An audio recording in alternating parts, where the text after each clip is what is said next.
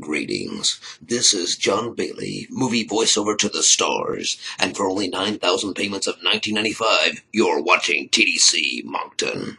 Hey folks, it's Nick and the Angry Gnome. Hello. And they're now planning a strike for Canada Post. Yay! That said, we've got a further question relevant to birds.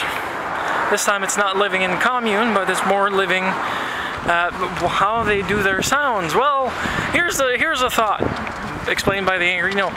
Yeah, see, when you look at a bird and it does its tweety, strange noise, because you know each bird has its typical different call, well, the beak is a pointed object that kind of angles in a cone or whatever, and when it opens up, it makes that cool, beautiful, whatever sound, whatever the bird does.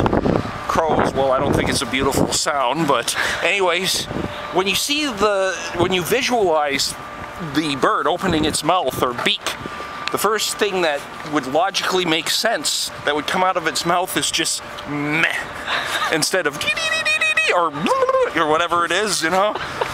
Because there's no articulation of that beak, it's just it opens up like this, and I would expect meh.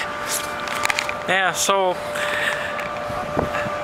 to all those who want to try and explain to us why birds manage to articulate it, and why they don't go meh. And why they don't go meh, please give us your best explanation in either a video comment of your background of choice or a text comment.